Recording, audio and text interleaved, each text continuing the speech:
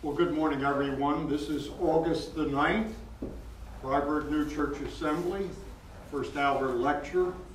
And the title of this thought and meditation we're going to consider today is, Thou Shalt Not Lie.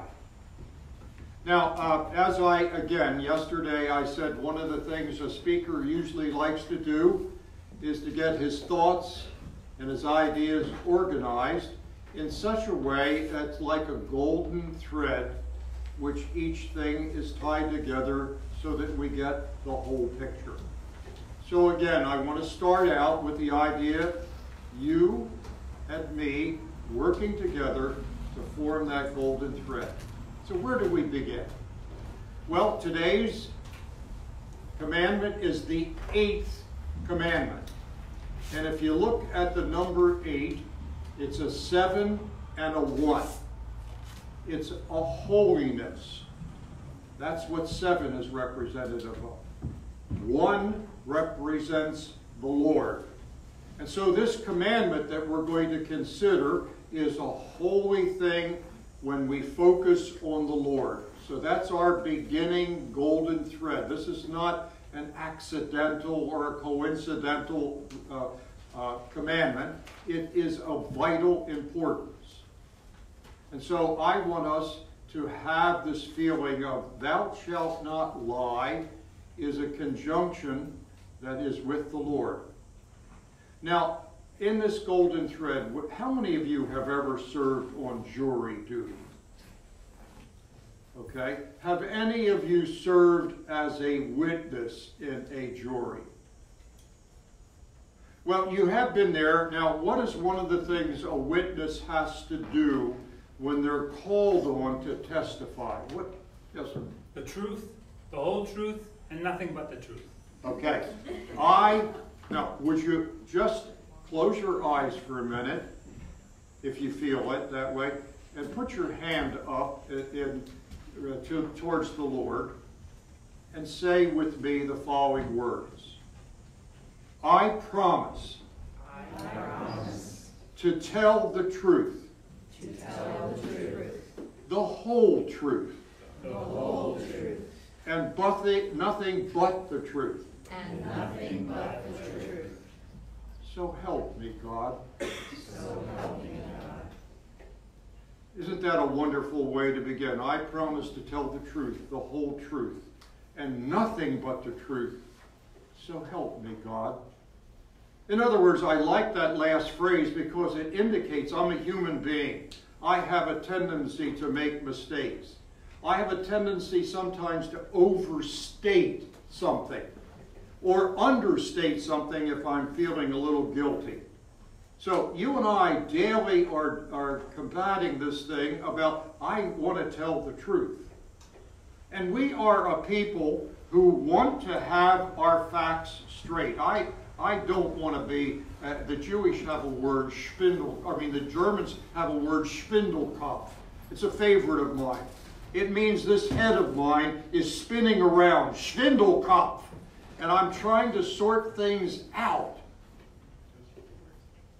The Jewish people have a word called Meshugana. You know, anybody know what Meshugana means? Yeah, crazy. Now, that's not a put down. It's just talking about the fact that we are a people constantly on search for finding that wonderful golden path called telling the truth. But there are, I have a kind of a feeling that truth is elusive for us. And what is a fact today might not be a fact tomorrow.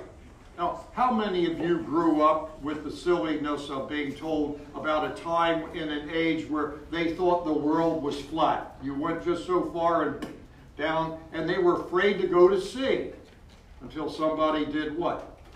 They traveled and found another country, brought back treasure to show, and that myth of ignorance was overcome. When I was a boy in science class, and this is back in the 40s, our teacher went up to the board and put on the board, "We will never land on the moon." And he had his facts. Here's the plane. here's the plane that can only have this much gas in it. The distance from Earth to the moon, there's not enough gas to make it. And our planes can't go fast enough to break through what? Sound barrier. The what? The sound barrier. Well, or yes, break out of that atmospheric pressure. So he had all his facts together, went to the board, and I'm a little kid say, yeah, I guess he's right. We heard somebody say Bannister, when he was running, was told no one will ever break the mile in what? 4 minutes. 4 minutes. He did. Since that time, what did somebody say? There are over 20 people now that have broke. I mean, you know, we grew up with the ignorance and the errors of ignorance. Now, the thing I like about it is the writings say the following thing. That which is done in innocence, we're not held culpable for. And the Lord knows that we have many moments where we're in ignorance, and that ignorance causes us to make mistakes. How many of you have ever had a friend walk up and say, Ray, what do you think of this shirt? What? Now, let's say you don't really like it. What do you do for me? Hey, Ray, what do you think of my shirt? It looks great, George. Yes, okay. Even though it doesn't look great, you're going to be kind and loving to me. So you're going to tell what kind of a lie? White lie. A white lie. Anybody ever tell a white lie and say, I wish I could have said, that tie really doesn't match the rest of your outfit. My kids have a little thing, if I get, now Lois is good, she buys my clothes and she gets them to kind of match. But once in a while I mix up the match and my kids will come and say, or Lois will say, Dad, honey, you introduced another color. And I immediately know I messed up on the color. But, you know, we have these things. So white lies, kindly lies, and then there are black lies. So what the Lord is talking about in this commandment is He's trying to steer us away from the black lies. Now, the writings talk about the lies of ignorance. We're gonna point to it. So, our talk today is not so much about the lies of ignorance, unless that ignorance is done with intent. But if I make a mistake, I shouldn't go around self-flagellating. Realize I made that mistake, that error that I passed on out of ignorance. But my life is, every day the Lord comes in mercy and compassion to help me find a new beginning. I love that. That's in the book of Lamentations, if any of you want to look up that thing. Every day, the Lord's mercy and grace is new. So, even though I make the mistake, even though I may have passed on a falsehood, if I didn't do it with the intent of doing something to get even or to hurt somebody. I liked Dr. Odner. Now, he was a teacher in the academy many years ago, and he said, truth is like this. It's like an ice cube. Cold facts. And you can put the ice cube on the table, but the room temperature is going to do what to that ice cube? Melt it. It's going to be a puddle of water. So he said truth is something that we have to every day go and search for, and also trying to improve and get us over the innocence or the lies of innocence. The lies of ignorance have to be corrected and set aside. So here we are trying to do our very best. Now we need to know that we have an enemy that wants to keep us in darkness. It's hell. How many of you have ever read what hell is like? I mean, as far as their living conditions and as far as what they deal with. I love some. Okay, what one do you remember about their existence? Oh, you were going to say something else. Okay. No, but just there's a beautiful picture of a painting of hell where everyone is starving and emaciated at this beautiful, bountiful table, and then there's another table that's heaven, and they're all happy and having a wonderful party, because in hell, they're all trying to feed themselves with these large spoons and they can't reach their mouths, but in heaven, they're feeding each other. Great. I was going to use that example because that's one that meant a lot. You picture now, everybody's hands are this way. And in hell, they're trying to feed themselves and the elbow doesn't bend. And so they're standing in the midst of plenty as starving. Whereas those that are in heaven, their arms are like this and they take food and they're feeding each other. I also love the fact that it says hell is a place of not getting the facts straight. There's this guy in the cave, and he's got all this glittering stuff around him, and he's counting his gold. But what kind of gold was it? Do you remember? Fool's gold. Worthless. It looked sparkly, it looked shiny, but it wasn't worth anything.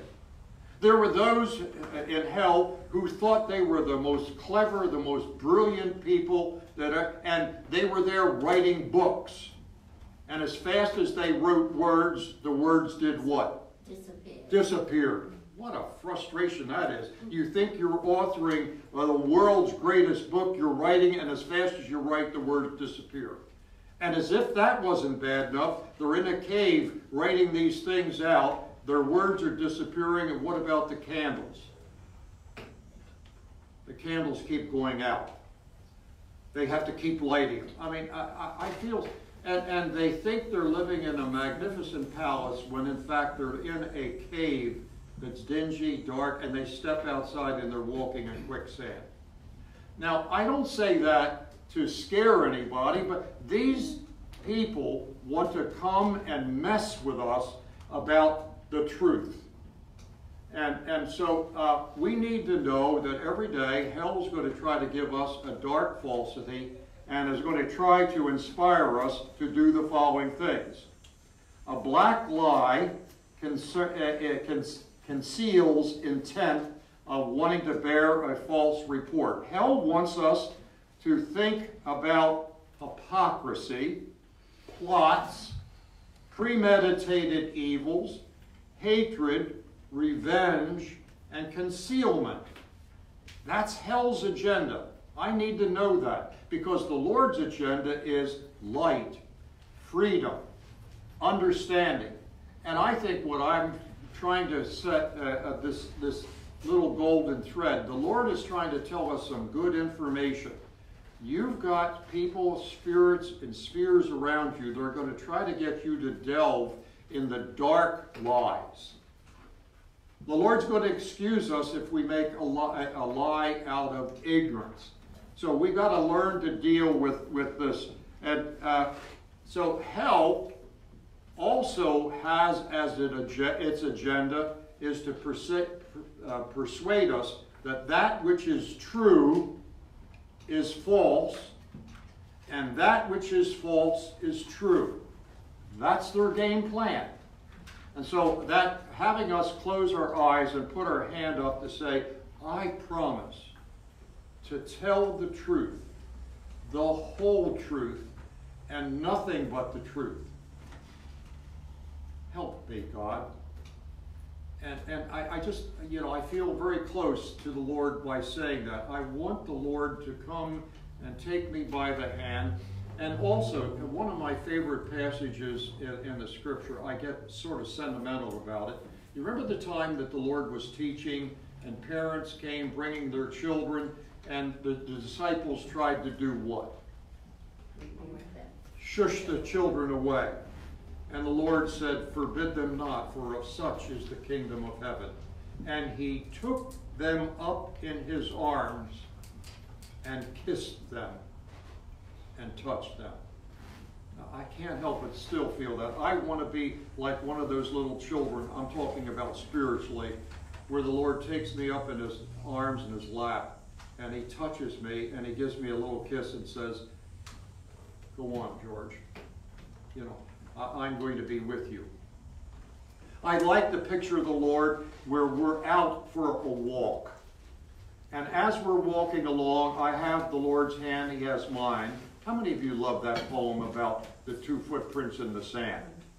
I mean, isn't that a touching thing where I looked and I thought you were with me, Lord. There were only two steps.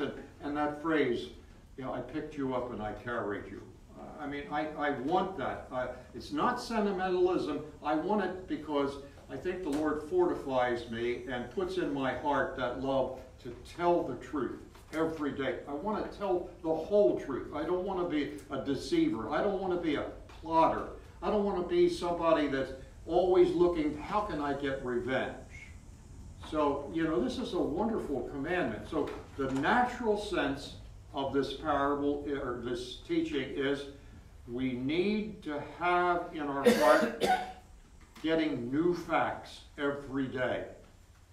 I don't care if it's just a short verse that you read in the Word, the church teachings, whether it's a paragraph.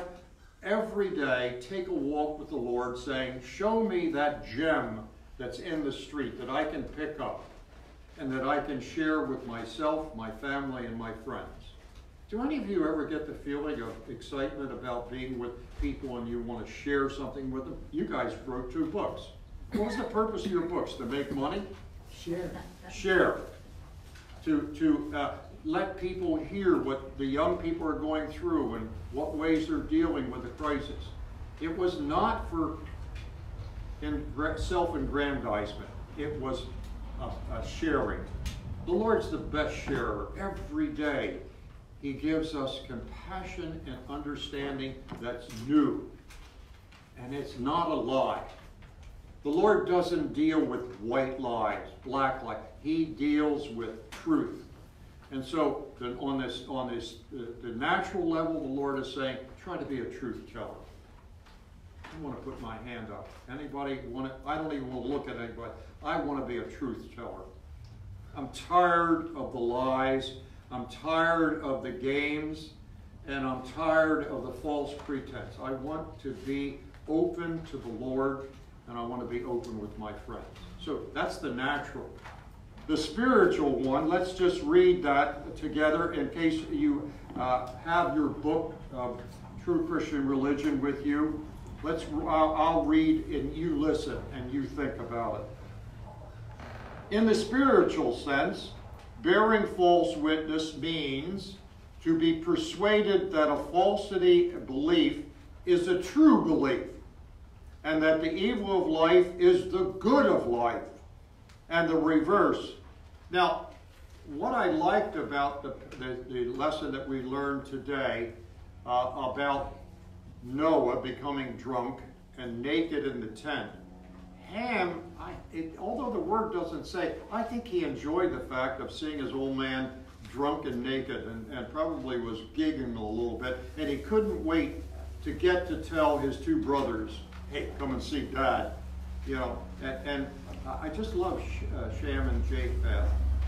Instead of looking at it, turned their back with a cloth and covered their father. And then that lesson that we had, it is not angelic to point at somebody's faults unless at the same time you're willing to point at their good points.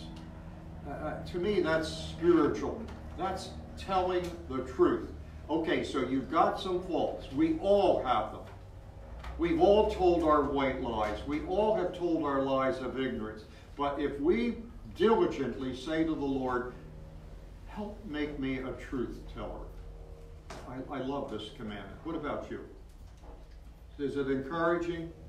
Is it something that we can say, okay, I don't want to live in the bogs, the quicksand. I don't want my gold that I'm counting to be fool's gold. I don't want my candle going out. I don't want my words. I want to be true to the Lord and true to my friends. So I stand before you today trying to be an inspirer. Let's get the golden thread. The Lord is trying to get us to connect. And do you know what it says about the 10 Commandments? They are the complex. And I want to read that quote because it's so wonderful. It's in the Doctrine of Life.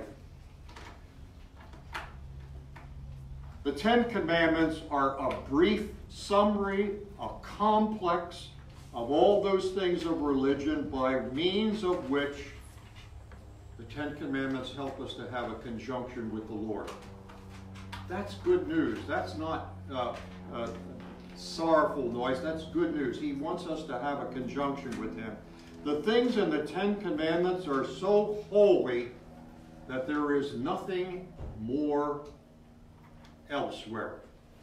So I feel sad when I hear about a town or a state where they give a decree to go and take the Ten Commandments off the wall. Any of you come from an area where the Ten Commandments were removed? So if it's removed, it's more the reason that you and I need to establish these Ten Commandments in our lives. Okay, so they took them down off that edifice, but they ain't going to take them from inside my heart. Mm-hmm. And I just think this is what this is all about. This is what I think our talk today is. And by golly, I want this word. Remember that I told you it was my favorite, where the angels walked in and touched this scripture, and their hands glowed. Their clothes touched this scripture, and their clothes glowed. And the one that I love is where my face begins to glow. This is powerful stuff, ladies and gentlemen. This is not Sunday school stuff. This is living stuff. And so I say this with great enthusiasm. I love the Ten Commandments. I do not want hell trying to remove them from edifices, from things. So, that the spiritual sense, that just read a little bit more. The spiritual sense of this commandment is for the purpose that we not remain in ignorance. Isn't that nice? The purpose of the Ten Commandments is that we become enlightened. And so that the learned can know what is true and what is good. And then I like this phrase, because the Lord says so. You know what? The Lord, it's true because, not because you said it or I said it, because the Lord said it. So, you know, that conviction, I like that. So, so in the Word, there's a falsehood which is called a lie, which is an intent to be deceitful. So the Lord is saying, I want you to be my child. I want you to be spontaneous. I want you to be, you know, bubbly. I don't want you to be, whoa, life is, yeah. No, the Lord wants to give us, if you don't tell lies, He wants to give us that joy and bounce in our step, and to take us up in His lap, touch us and kiss us. I don't think that's too much I just feel the love for that. And, you know, when I was a kid, I did love singing that song, Jesus Loves Me. And can any of you join me on that? Jesus loves me, this I know, for the Bible tells me so. Little ones to Him belong, they are weak, but He is strong. Yes, Jesus loves me. Yes, Jesus loves me. Yes, Jesus loves me. The Bible tells me so. I gotta have that. Now, on the celestial level, we hear the following thing. In the celestial sense, bearing false witness means blasphemy for the Lord and His Word. I want to stop right there. Do you remember that story about when Noah woke up and he knew what Ham had done? He put a curse on Ham. Do you remember that? What was the curse that he put on Ham? Send him to Canaan. He should be a servant. He should be a servant. Do you know in the time of the conflict of the Civil War that there were those who justified slavery according to this passage? They said they went and looked at Ham and his people and where they were born, and Hamites were of dark skin. Therefore, slavery was approved by the Lord, and slavery was indeed not a disorder, because the Lord never makes laws and decrees. So all the Hamites, black people, should be servants. Is that a sad thing?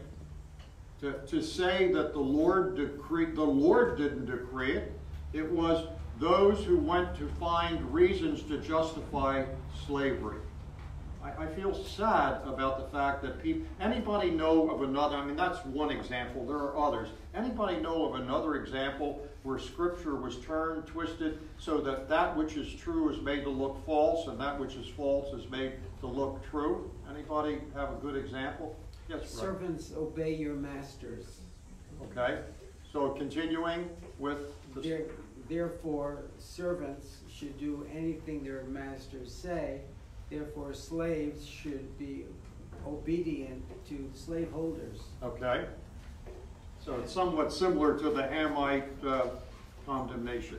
Yes, Sage. I'm interpreting in Leviticus that a man should not lie with a young boy, that has anything to do with gay marriage. Okay. Yes, sir. The Hamites were Amorites, and the Amorites were these tribes people that were the giants, the biblical giants, and they all had to be slaughtered. They were slaughtered by the Ammonites, who were the descendants of Lot, who also had to be destroyed because they were the offspring of incest. And I'll tell you a story after this meeting about Ham. So this commandment that we're looking at is saying, read the Scriptures, seek that which is true. Don't try to take that which is true and make it false, and don't try to take what is false to make it look like it's true. I mean, I think we've all experienced this kind of thing where, why'd you do that? I mean, I'd always have this little brain running to think why I could say, wait, how many times do your kids get arguing and they say, he made me do it, she made me do it. You know, we're always trying to turn the tale that we didn't do the thing. Who was it that told the story? Oh, Martha told the story. Her son came home with a piece of candy from Solari's that he didn't buy. And he says, Mom, may I buy this candy? He brought it home, and she took him right back to return the thing. There used to be a group of stores. Are they still up here in New England? It was, everything was a quarter. No, what was the name of that? No, there's stores that... Woolworth. Five and dime. Woolworth. Yes, but there was it was store number 1, and then one was store number 2, and it started coming. Oh, it was a great. You'd walk in. I'll never forget. It was in Westwood. We had one near us. You'd walk in, and they'd have this big vat of balloons, and people. And the rule was you could put your hand in, and as many as you could get in that handful was 25 cents. Well, on the way from that vat, you would drop some and they'd be all over the floor, people walking on them. And I remember the thought coming into my mind, well, wait a minute, all those balloons on the floor people are stepping on, you know, why don't I take a few and take another handful? You know, do you remember thoughts like that going through your head? Somebody said they went into their mom's purse and took 50 cents and felt at any moment somebody was going to say, you took 50 cents from Mom's purse. I remember my grandmother, who brought me up, had this crystal bowl where she would always take her extra change and put it in. And I'd look at it, and the old temptation was, take some of that. And I'd go, and I'd put my hand in, and I'd try to be so careful because I didn't want any coins dropping and clinking against the crystal. And, you know, the deceit that was going on as a little kid, to go to the penny candy store with a quarter. Yeah. But we have these things, but I do remember that my Sunday school background helped me a lot. Thou shalt not. And so when I had at the beginning of the class, us close our eyes and say, I will tell the truth, the whole truth, nothing but the truth. So help me, God. I really, really do want the Lord's help. So I'm happy to have this as a topic for my presentation because I want to help us to get that feeling of the Lord is trying to get us out of our Schwindelkopf, out of our Meshuggah state, and to get us walking hand in hand with Him. So we want to pay attention to this commandment from the natural sense, from the spiritual sense, and from the celestial sense. So I hope in some way I've been able to organize some of our thinking about this commandment. 8. It's a 7 and it's a 1. 7 is holiness. 1 is God. So the 2 together make the 8. So to keep this commandment, I just offer. Now, some of you may or may not have gotten one of these. And if this has inspired you, I think I have an extra one here or there. I'd be happy to share with you if you hadn't gotten one of these. All right, I open the floor. I hope I've done something in the way of being inspirational to get us thinking about why is this commandment, along with the other ones, such an integral part of our life. And I'm going to close with this. Because George McCurdy said this, because the Lord said this. That's the purpose of our studying the 10 Commandments. It is the complex of everything that's embodied in religion. So friends, thank you for listening. Thank you from my look at you and seeing you're being supportive. And I send love to you. And I want to share that quote once more from Lamentation. Every day, the Lord is merciful and compassionate. Every day.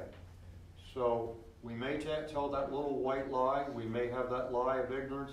But the Lord's there to say, okay, come sit on my lap. I want to hold you and I want to teach you. Thank you. Anything?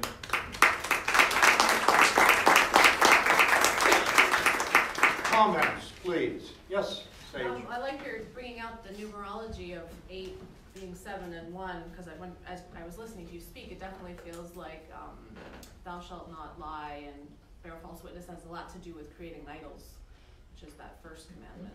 Yeah. Thank you. It's a nice connection.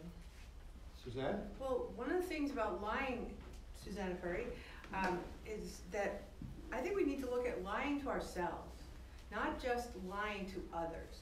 And if our goal in this life is to become as much of an angelic self as we can, one of the things we need to be prepared for in the next life is we will be totally revealed.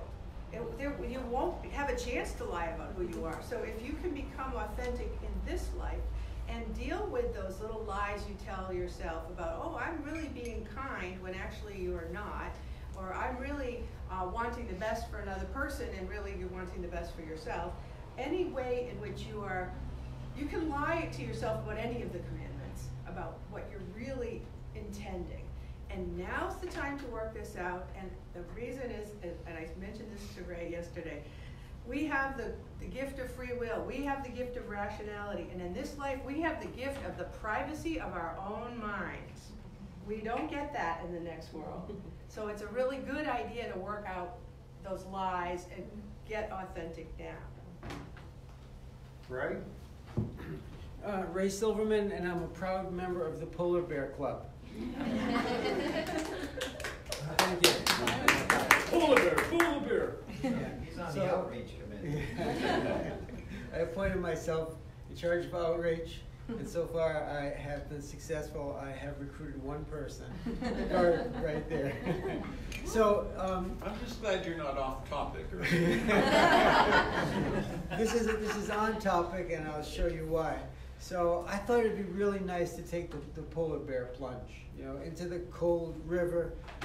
But that was before. That was Refreshing. Oh, excuse me, into the exhilarating river.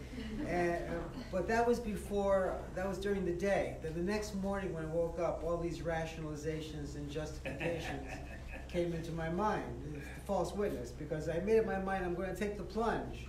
But the next morning was, you don't want to. It's too cold. You will maybe catch a cold. All these crazy things came in, and I had to put those false witnesses aside to take the plunge and be a true polar bear. Thank you. Yes, sir.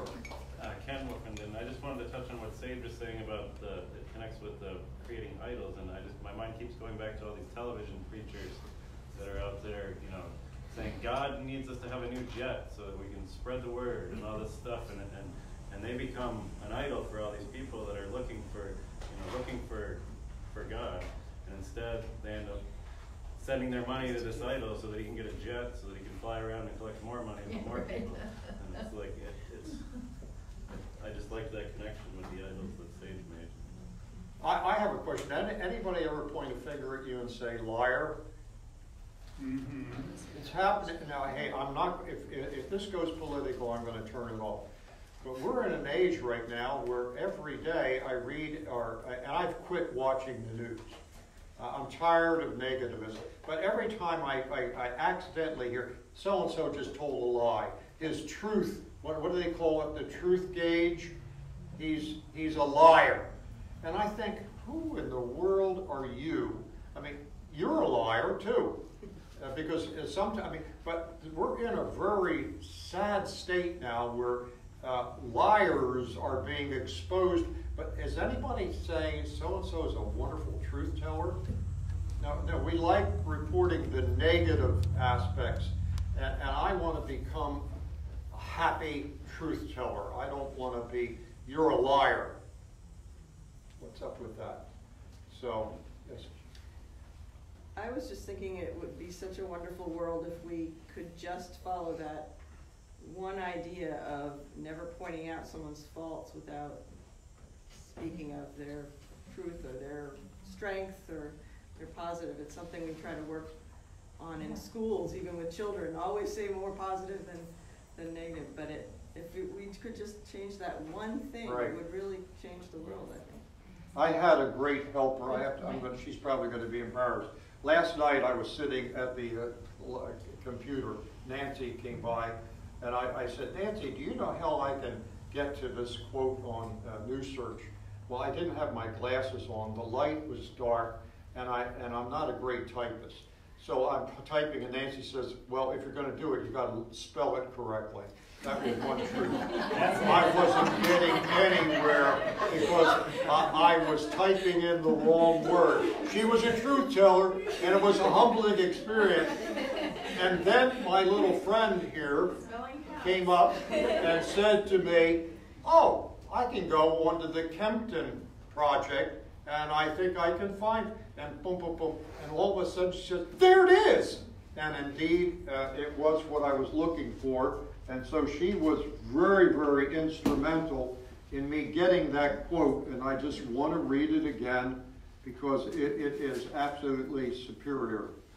Well, okay, I know what it is. It is not angelic to point out one's fault unless we're willing to, at the same time, point out something good. And so I want us to be, okay, so you got faults, but you know what, on the other hand, you're very good at thus and thus. She was good at getting me on Kempton, knew exactly how, and it was refreshing. I felt uplifted, and I was able to get the quote so that I could share it with you all. See? I was going to share one of the things I think about lying that is important for us, especially in the church.